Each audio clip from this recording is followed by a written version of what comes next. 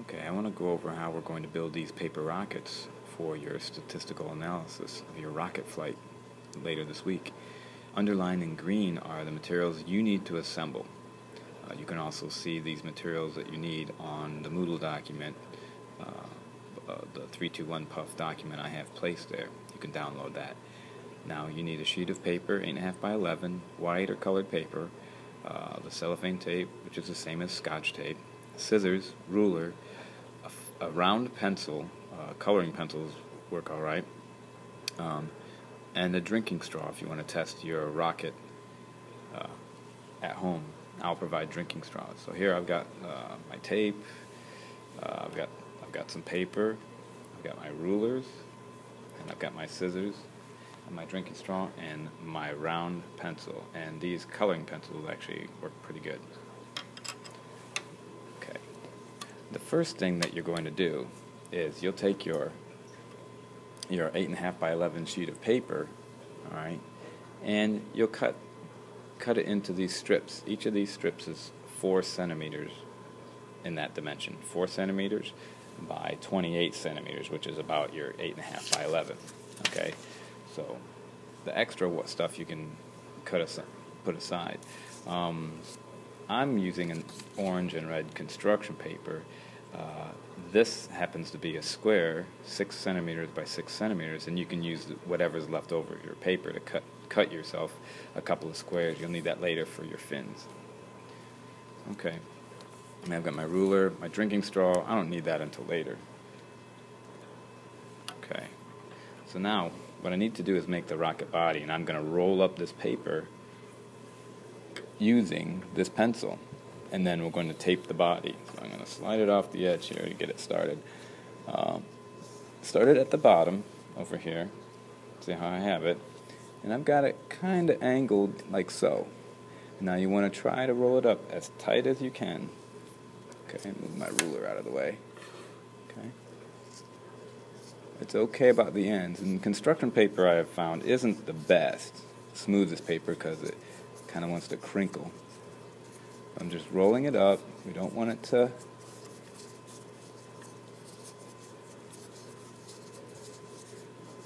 be loose, but you know, it will kind of loosen up.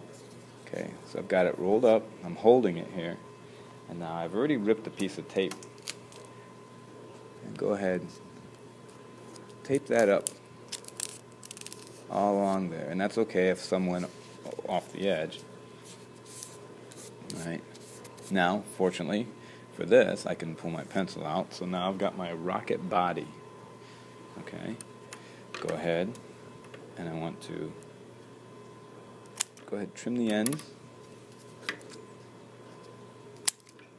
Alright, throw these in the trash, don't leave them on the floor. Alright, so there's my rocket body. Now I need to prepare some fins to go on the rocket body. Okay, what I want to do here is take this square, and you can cut whatever size. I mean, obviously if you get too big you might need to redo it, but I just cut 6 centimeter by 6 centimeter square, and I'm going to fold it over like so. Okay, use my ruler here just to draw some lines. Now obviously you can take a little more time. So,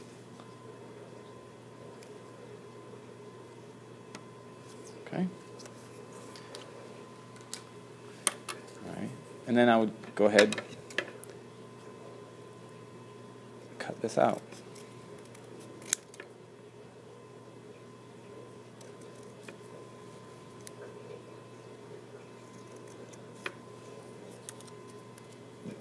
Now I have some fins that I can kind of fold. Oops. Some fins that I can fold here, and then I'll be able to tape this onto my rocket, again using cellophane tape. And I can make some other fins as well. There are plenty of other designs that you could try. Now, one thing is we also have to make cones, right? And here are some examples of making cones for your rocket. Now, here you kind of shred the top of your rocket tube with your scissors, and you got to be careful, and then you can twist it together and tape it up. Here you just gather up the top end and tape it up. Here you can fold over the end and tape it up. So there's these 1, 2, 3 different kinds. Okay, those are options. If you think of another way, you can do that too, but just use the tape. Okay. This is what I did for my fin, and I'm going to tape that on the rocket body in a moment. But here's another option. You can cut out a fin shaped, and you see these lines. Cut right there on that line and fold them. Fold one that way, fold it that way, and then you can tape them on. So that's an option too. Okay. So when I cut my tube, and since this end is a little bit wider than this end, this is going to be my bottom where I put my fins on, and this is going to be the top. Okay. So what I did here, carefully trim these all the way along here.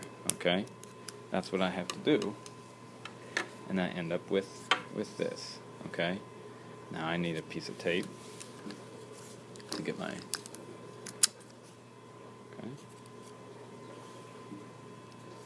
Now if I kind of twist this up right here, I can twist it up and put a piece of tape. Now this tape's a little bit big, and feel free to cut your tape down so it's a little bit smaller, but you just got to seal it up there, because you're gonna use your air, your exhaling, puffing through the straw to launch it, and so you want to make sure it's sealed pretty good up there. Okay. Now we're going to put a fin on, so I'm going to get a little piece of tape, and again, it might be helpful for you to cut your tape beforehand. Okay. So down here at the bottom, I'm going to go ahead and take this fin on down here. Oops, it's a little too big. Alright, and tape it on up here. Okay. Now I have my rocket. Now I would probably want to add other fins, but this is good enough for now. And you're ready to bring your rocket to school so we can launch it and do our analysis. But how you launch it is you'll put it in the drinking straw, and then obviously, like you're blowing bubbles, just give it a puff from this end, and we'll see how far they go. And we're going to do several trials and measure the average. Okay?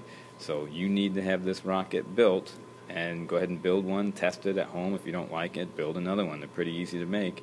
And when you have one that you like, maybe store it in a styrofoam cup or something and bring it to school when the assignment is due, which will probably be Monday.